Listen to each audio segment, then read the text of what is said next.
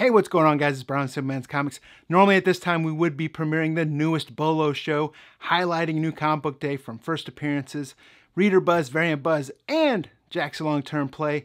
But unfortunately, I'm on vacation with my family at Disney World, so instead of in its place, we are going to do a BOLO rewind, starting with the very first BOLO episode ever from January 2019, with some clips highlighting the whole past year. So sorry, we will be back next week with the brand new BOLO show, but until then, enjoy the BOLO rewind.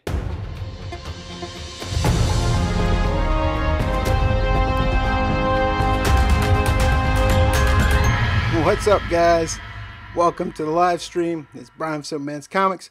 Got a pretty cool show going on tonight. So we're going to talk about the BOLO list that Jack DeMeo from Instagram does.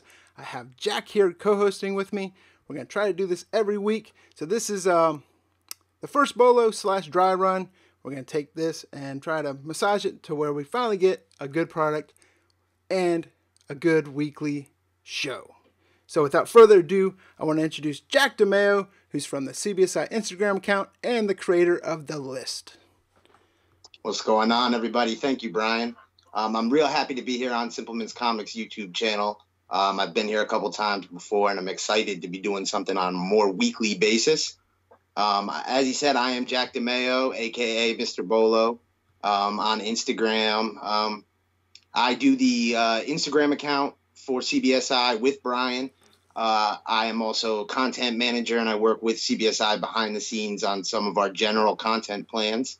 And the BOLO list was kind of a product of beginning to work on the social media and the branding of the social media. I knew that I wanted to have kind of a cheat sheet for collectors looking to jump in, going to New Comic Book Day, going to their LCS, and who wanted kind of like a one-page, easy, this is what we know as of this moment sort of list. Real quick disclaimer, this live stream is filmed in front of a live studio audience. So yeah, we make cuts and then what we put on the air is going to be different. Just because we had audio issues. Of course, the big reader buzz, which everyone's well aware of right now, is Mad Cave's Knights of the Golden Sun #4 came out this week, correct? Correct. So so we talked about Knights of the Golden Sun a little bit earlier with talking about our CBSI exclusive #1 variant from comicbookinvest.com, which sold out in a quick 27 or so hours. But this week we see the release of issue #4, and the trend continues. You see an instant sellout. I went and actually made it to the LCS this week, and was thing that we hear from the community is the difficulty buying this book and finding this book. You're talking about a really low print run book that, again, people are still just raving about the art, raving about the story. And when you look on the secondary market, the book's already selling just a day later, $10, about $8 to $10. We're seeing $7.99 to $9.99 sales. About a month ago, I pre-ordered a 9.8 of this off of Nick from Slabbed Heroes. I think he had it for like $50-$60, and I'm never gonna be able to afford a 9.8 in the original 181. So I definitely picked this up because I wanted a 9.8. See, and I think a lot of people pick this up for various reasons similar to what you just said. I think it'll look great slabbed as well. I think it'll look really cool on a wall. A lot of people picked it up to read because when are you going to get a chance to – even a reader copy, even a coverless copy of Hulk 181 is going to cost you.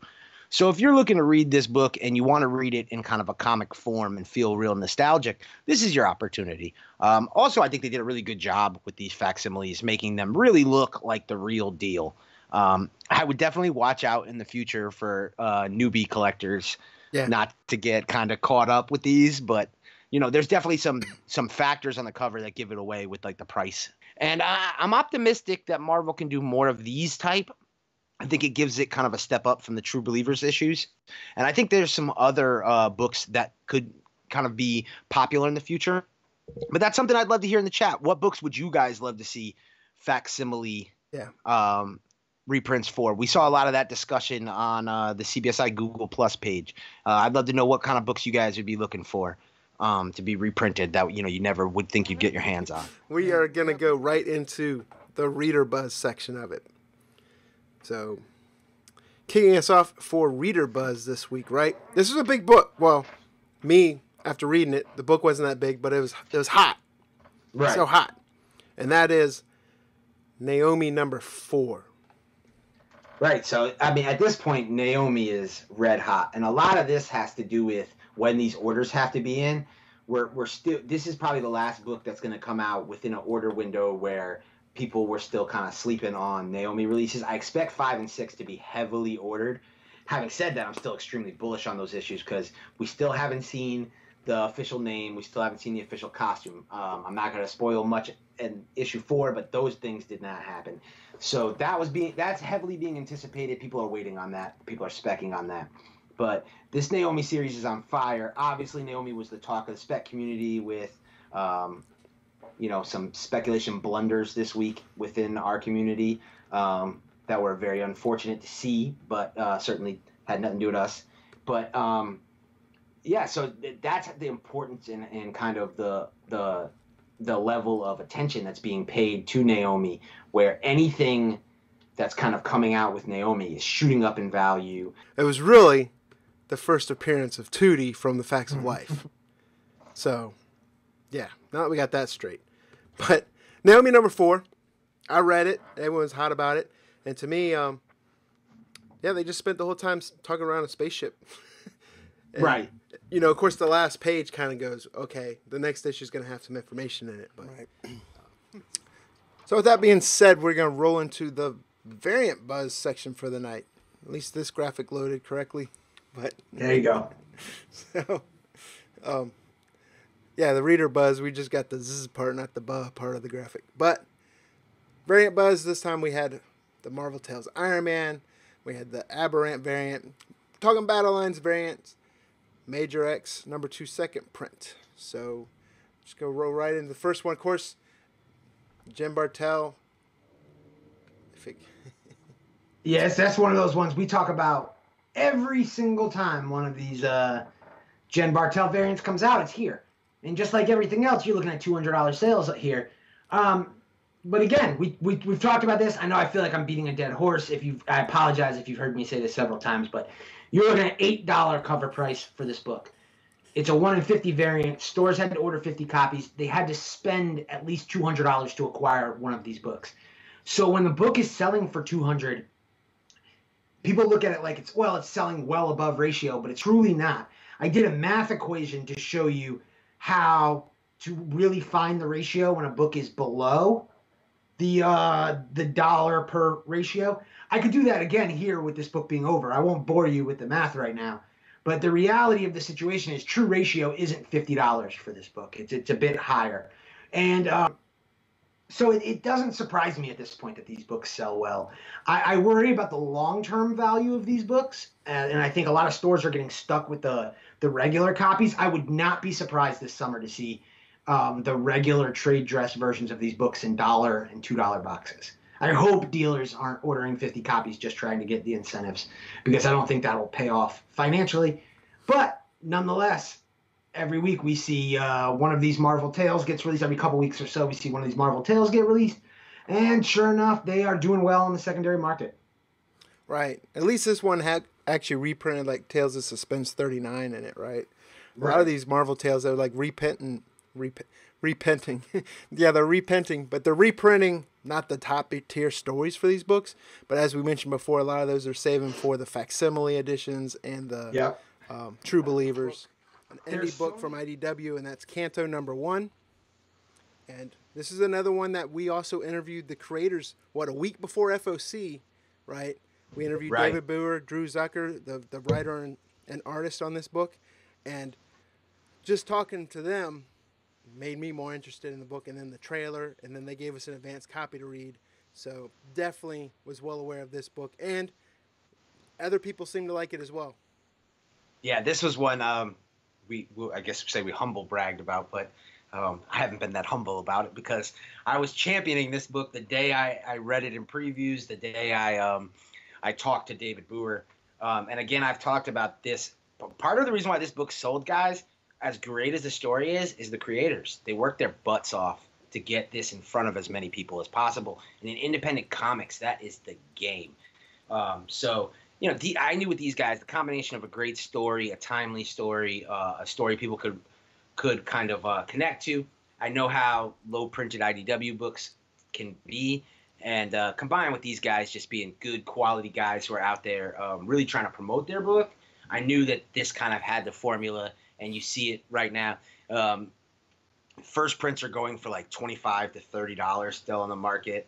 I know there's a lot of talk about the printing issue that went on. A lot of books getting creased. I don't know whether that's a printing issue or a shipping issue.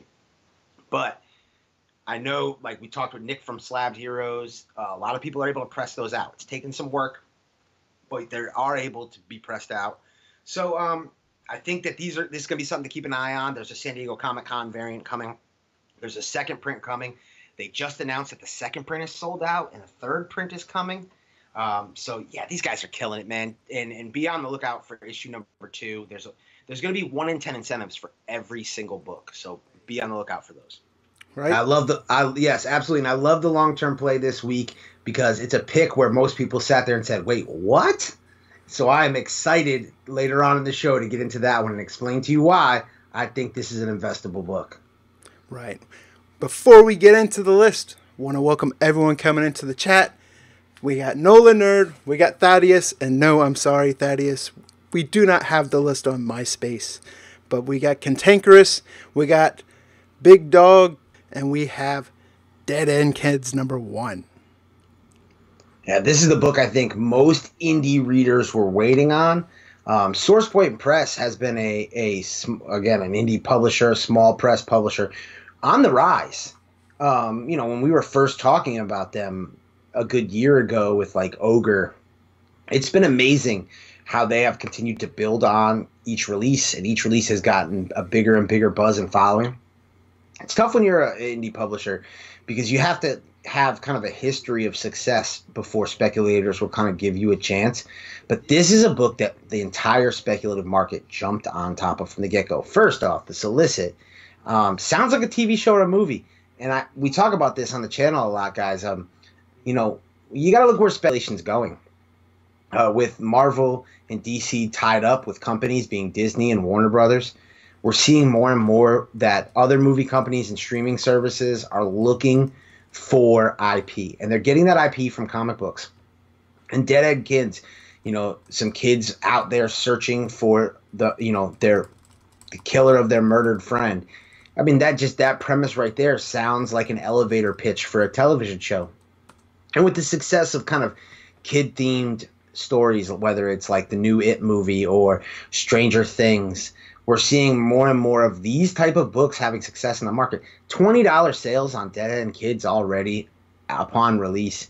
Absolutely incredible. It's definitely, I would say, been the hottest book SourcePoint Press has released to date.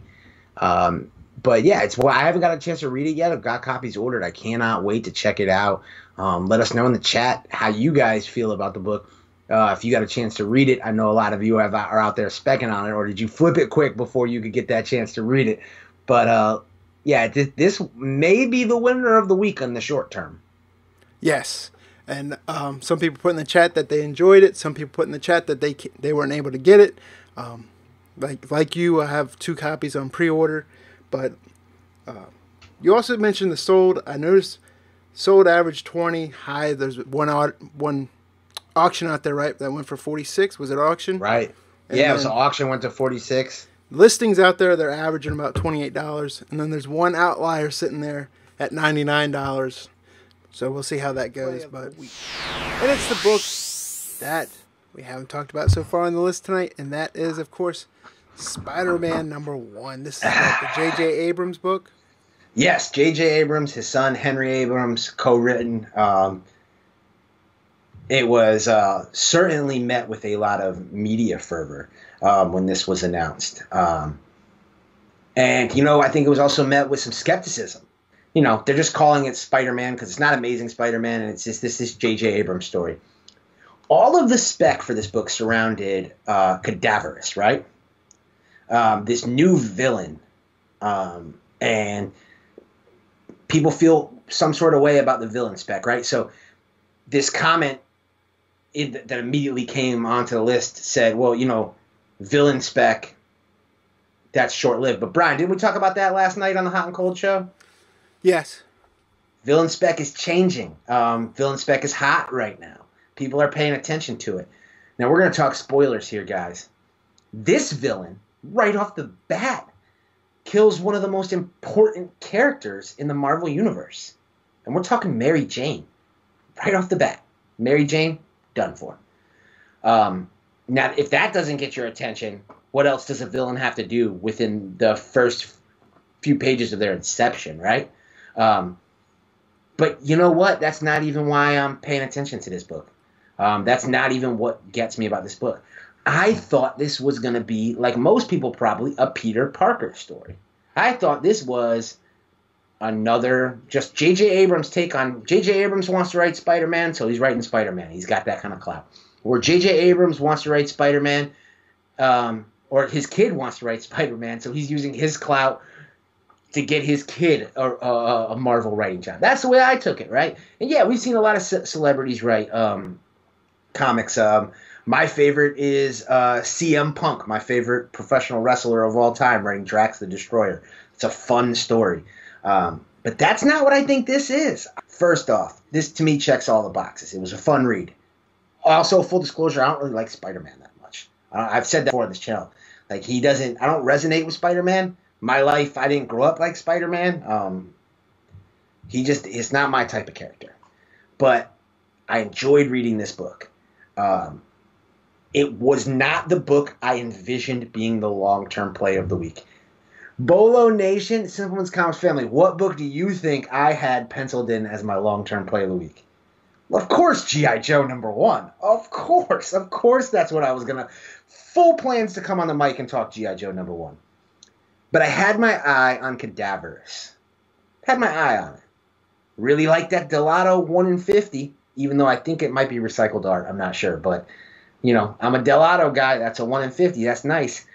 I loved that Perio Frankie's Comics. Yes, we're sponsored by Frankie's Comics, but this is why I think I'm proud of, like, the sponsorships that we have, because, like, Nick at Slabbed Heroes does as good a work as any human being on this planet when it comes to shipping you comic books, when it comes to pressing your comic books, when it comes to guaranteeing your 9/8. I'm proud to represent Slabbed Heroes. Let me tell you something about Kevin Fields. He creates the most unique variants, in my opinion, on the market. That's my opinion. And I'm proud to represent his brand. From that all-purple blank Joker variant that you guys, I posted on Instagram, you guys loved it, to something like this, having the foresight to get Cadaverous on a cover, something you don't see with any of, like, the regular releases. We have the fact that Benji Parker takes over as Spider-Man in this issue. Peter quits after Mary Jane dies, retires as Spider-Man. Benji Parker takes over. He's given the suit. He takes over as Spider-Man. Who knew that this was going to be a completely different take on Spider-Man? And coming up on our first appearance, this is probably one of the biggest books of the week as well. That's Batman Beyond #37. Yeah, this is a lower printed book. You're at a point in this run where most LCSs are pretty much ordering this for subscribers, maybe a few extra copies for their shelves. And when you have a situation like this where you have a new character appears on the cover, a lot of buzz. There's also some other stuff going on, like the last of the Jokers appearing in this book, which that may be a first appearance of note. A character, Blight, who I think appears in the DC universe previously, but this is kind of like that Beyond version of Blight. So a lot to go with this issue. There was a major buzz. A lot of damages reported on cover A, which I think has a lot to do too with the scarcity and rarity. And unfortunately, we had a lot of reports of LCSs kind of upcharging that cover A up to $12 to $20 on release date, which then, scares some buyers away from making those initial purchases. So all of that kind of combined into a perfect storm for this being kind of one of those books to pay attention to on New Comic Book Day. Also, this is a character that's kind of been teased for a few issues, so this is going to have that like cameo first full sort of debate attached to this character. Right, it was definitely really popular at my LCS. Plus, like you said, lower printed. They didn't have many copies, but I was there when it actually first opened today, and those were kind of the first books to go off the shelf. So people were aware of them. So confirmed first appearance, and definitely some reader buzz attached to this book. Then the next one on the variant buzz is that Usagi Yohimbo. This is what, the 35th anniversary, issue number 6? Yes, issue number 6 of Usagi Yohimbo. What's interesting about this one is we're talking about a 1 in 25 IDW variant. You do not see that too often at all. You and I have talked about this multiple times on the channel, right, Brian, that when you get those 1 in 25s, quite often they are low printed. Now, this is almost seemingly out of nowhere, being that there's no 1 in 10 for this book. This is issue 6, but it's the 35th anniversary of the character. This is a Jeff Darrow cover. He has a kind of popular cult following. It's a cool wraparound, which is why you see kind of like the style that Brian's got displayed with the image. I did not see a lot of these available. These are going right now for just over ratio, but the ratio covers are drying up. Now, remember, guys, we filmed this show on Wednesday, so everything is kind of still very, very, very fluid. We saw the Marvel Action Spider-Man triple in price from the time that we were talking about it on our show, talking about issue number 10. I'm not saying this is going to triple, but I'm just saying there's a lot of room for action. Those cheap copies are drying up, and we are starting to see the copies that are left listed they're listed for like $40. I would expect to see this one be a $40 or $50 book easily. The next book we're talking about is Red Mother number 1. Yeah. This is the big release from Boom Studios this week. So Boom does it big again, man. This one may not have like the secondary market penetration that some of the other books have had. This was one of my favorite reads. This one is okay. So if I rank them, right, it's almost unfair because I love all 4 of these books. Yeah, and the stories are kind of different. All different, which is why I love Boom Studios. People give us, they give us hell about talking about Boom, or even I talk about IDW, and we get those, there's no kickback. There's no, there's not paid for play. I just legitimately, those are my 2 favorite publishers, and those are my 2 favorite publishers for the exact reason that we're talking, the variance in story. So you look at those hits that Boom has run out. Red Mother's my favorite. Something's Killing the Children is my second. Once in the Future is my third, and Folklords is my fourth. But having said that, I love Folklords. But Red Mother to me, when I read it, first thing I thought was, it reminds me of an episode of Law & Order SVU, where like if you turn on an episode of Law & Order SVU, you're watching the episode. If you didn't know how the format of the show was, you think you're watching something with the characters that are going to be featured, then you realize, nope, somebody dies, and then the title card comes up, the theme music comes up, and it's like, no, now we're getting into the episode. Comic books, it's hard to be scary, right? You can do horror, but it's hard to be scary. Especially, it's not like really a jump scare when you can see the full page ahead of you. Right. But that last panel, man, we talk about visualizing a movie. In a movie, I think that would be a scare the bejesus out of you panel. And it makes me go, who the hell is that? And I can't wait to get into the next issue to really find out. That's like how Nailbiter was for me. Nailbiter is a series. You and I have talked about that before. Like, I absolutely love Nailbiter. So the second print, which isn't out yet, but just to give you kind of some be on the lookout, the second print for Red Mother features that character on the cover from that last panel. That's one I think to be on the lookout for. Also, Boom, you know what, man? Give them credit. Like, they tried different stuff, right? So you got the thank you variant. That's something Boom's done. That's that black and white cover on the far right. They've got their cover B that you can see. They've got their J. Lee FOC, but they also slipped in like a secret variation that was at like a 1 in 10 ratio. So dealers who ordered heavy, and again, the Boom has the Boom Guarantee program. So what that means is stores can order heavy on issue number 1 because it's returnable, and any store who like took that leap and rode this one out with Boom got rewarded with that 1 in 10 ratio. So if you were only ordering 3 or 4, you might not have got one. But if you were ordering deep on this one, you got that extra 1 in 10 ratio. And be on the lookout for that, because stores may not be. You'd be surprised how many LCSs don't pay attention to the internet, aren't communicating through email. They probably got an email from either Diamond or Boom directly, but they may not have paid attention to it. And you may find this on your shelf. I had a lot of people tell me they were finding them on the shelf today. So that's one to kind of be on the lookout for.